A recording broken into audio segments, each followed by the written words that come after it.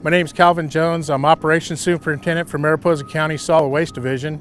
We are the #1 and only landfill for Yosemite National Park. We take in all their waste, some 4.5 million visitors of waste that we have to manage.